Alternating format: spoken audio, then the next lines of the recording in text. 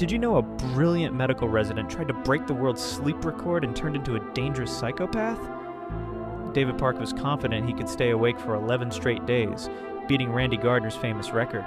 He was wrong. By day 3, insects crawled across hospital walls that weren't there. Day 5 erased his short-term memory completely. Day 7 brought paranoid delusions. He believed the entire staff was plotting against him. Here's what was happening inside his brain. Sleep clears toxic waste from your neurons. Without it, poison literally builds up in your mind. David started performing surgery while hallucinating. He thought patients were paid actors in an elaborate conspiracy. He moved like a zombie, staring blankly, his body on autopilot. He would fall asleep standing up, creating terrifying gaps in reality. On day 11, David attacked a colleague he saw as a demon. They had to restrain and sedate him by force. Sleep deprivation had transformed a rational doctor into a dangerous stranger.